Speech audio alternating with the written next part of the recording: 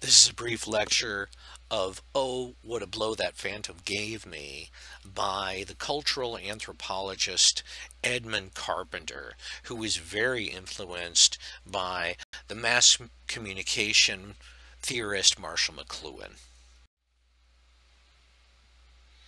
Those who find the physical and social environments too demanding, too messy, sometimes seek to live as far as possible within media environments. See, Carpenter knew even then that we would merge our identities with media, right? Like Facebook profiles and posing for Instagram selfies and that kind of stuff.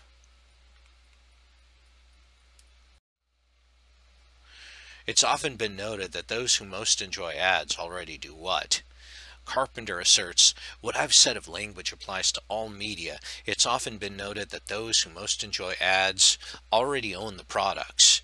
A product without advertising can be for many people a non-experience, and a thought or event that is excluded from all media or that doesn't lend itself kindly to any available medium is difficult to experience, even more difficult to convey."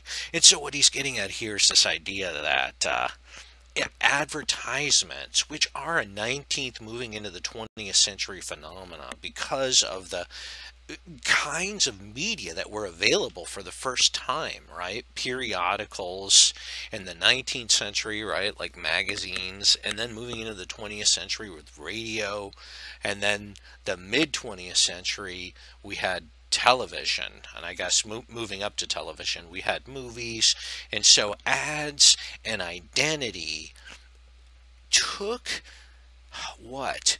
Took up a place within the modern psyche. This continues the theme.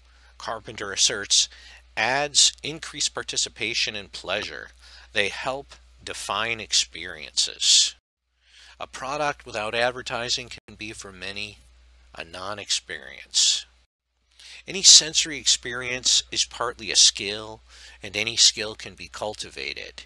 And so, in this sense, we kind of learn and develop our aspects of a culture because culture and skill, in a way, go hand in hand, right? Any sensory experience is partly a skill, and any skill can be cultivated. But where electronic media prevail, they are the new environments. They even have the power to challenge language, man's earliest and perhaps most basic environment. TV deprives its viewers of speech. Those who live within it retreat from language. And so here, I mean, Carpenter is looking at the wedge that electric media create with our kind of basic face-to-face interaction. TV deprives its viewers of what? Carpenter asserts TV deprives its viewers of speech. Those who live within it retreat from language. And indeed, I mean, I think these forms of mediated visual communication are forms of interaction without the voice, without language. So this quote here, "We wear our media, they are our real clothes," speaks to the kind of atmospheric extension of all media forms from the body, right? Clothing is, perhaps really our first medium, right? Our first kind of intersection technologically with the environment, right? Putting like a bear skin on or something like that. So this idea that media is like clothing, an extension, and then kind of what, in a sense, like it permeates there, it's atmospheric. And when I say that, it's like you don't realize that you have clothing on, right? It's not like it's impinging on you. It just becomes a kind of extension of your skin, and like I mean, obviously you realize you're not naked, but you don't have any particular sensation that accords with clothing. So the quote, "We wear our media, they are our real clothes," is really quite interesting. Writing and print relieve a strain upon memory and give time for deliberate consideration, but they do far more than this. The sensory mechanics of reading, plus the value accorded to the eye at the expense of all other senses, destroy the harmonic orchestration of the senses and reduce each image to one sense or another.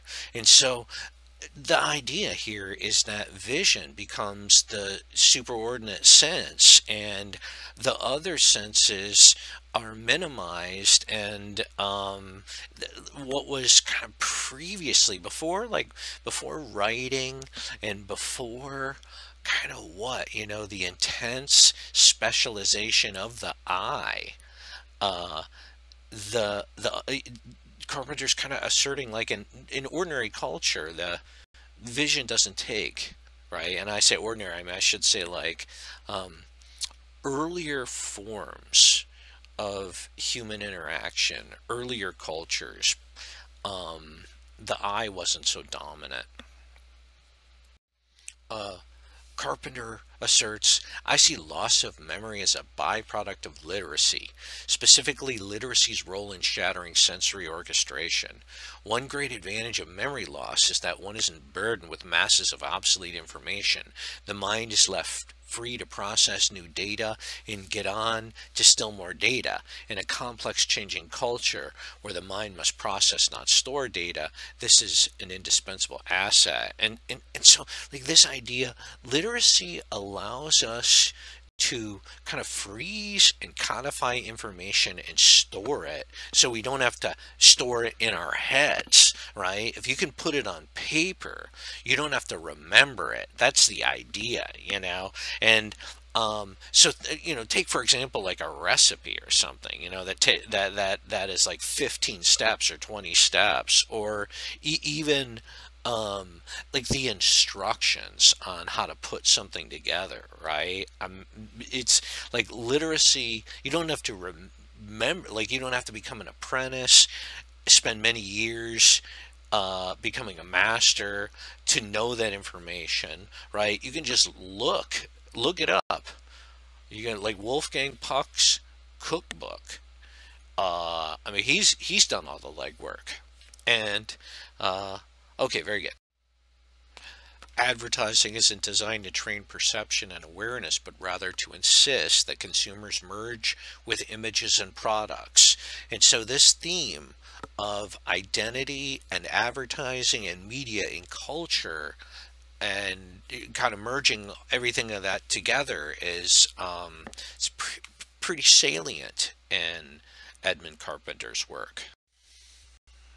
Media are really environments. With all the effects geographers and biologists associate with environments, we live inside our media. We are their content. And so the idea is that all media are extensions of the self, and the self is actually the content of the medium, because the media, right, the media do something to the sensorium. So this idea that we are the content of the media. For TV, and really all electric media, for TV addicts, reality seems messy, stale. They find daily life heartlessly indifferent to the needs of their imaginative life. And so you can really see this with influencers and people who have projected their identity into electronic form, right? The drama that they want to portray is very different than the ordinary drama of real life. Carpenter asserts that in the past, songs were inseparable parts of sacred ceremonies and dances. They remain the identifiable property of local groups. Radio made them common property, and so you could see, like, maybe like Southern country or something like that. At one time might have been localized within the South, but then with radio, it became popular art, and everybody all over the world might enjoy it. It's no longer localized. What was the response of primitive cultural members looking into a mirror for the first time? And so why this is an interesting question is that it's the kind of same experience we all have with any new technology as an extension of the self. And Carpenter says this, he says, certainly primitive cultural members' initial reaction to large mirrors suggested this was a wholly new experience for them. They were paralyzed. After their first startled response, covering their mouths and ducking their heads, they stood transfixed, staring at their images, only their stomach muscles betraying great tension. In a matter of days, however, they groomed themselves openly before mirrors. And so there's a lot that's interesting packed into this quote. One, the new technology is kind of stunning, or, you know what, it is overwhelming, I guess the word would be. And then pretty soon they get used to it. And so I have in parentheses here, us, with our new gadgetry. The compass used for navigation and artillery used with precision belong to literate man. Both are extensions of the reader's eye. Right? And again, this idea of the eye as a superordinate sense that destroys the orchestration among the senses, right? That the kind of harmonies. New media allow us to escape from old environments, but soon imprison us in new environments, namely themselves. For one brief moment, we have a clear image of ourselves and our environment, both hitherto invisible because they were too close. They became visible by becoming obsolete.